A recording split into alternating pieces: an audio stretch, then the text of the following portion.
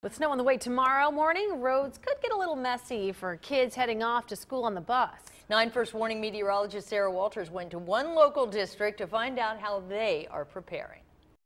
I'm out at the Kenton County Board of Education where we're talking to Superintendent Terry Cox-Cruey about the wintry weather that is heading our way. So just to give you an idea on a personalized forecast here for you, we are keeping an eye on some very cold air that is sinking in from Canada. This is some Arctic air.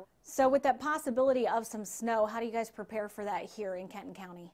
Well, we already have started checking the weather maps so we know what crews to send out, but about 4 o'clock we'll have people on the roads checking the conditions so we can make a decision by 5 o'clock. And right around that time you're going to be sending your buses out is when that snow will be ending. You can see from this map we are going to have cold air in place and that light snow, but by 4 or 5 o'clock in the morning it will be dying down. Still, the damage will have been done, about an inch of snow. Even an inch of snow can cause problems in Kenton County because of some of the rural roads. The southern part of our county typically we have more difficulty with buses on the roads. They're narrow, they're curvy, there are a lot of hills and valleys. When the county assesses the conditions in the morning, the schools could see a late start. A late start would be decided if we don't know yet what the conditions of the road are going to be. For instance, the snow tomorrow, if it's ending around 4 o'clock or 5 o'clock, we may not be able to make the call that soon. If roads like Highway 17 behind me here in Kenton County get messy, the schools could have a late start.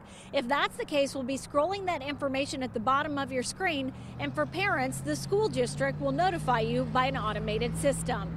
Meteorologist Sarah Walters, 9 on your side, Fort Wright.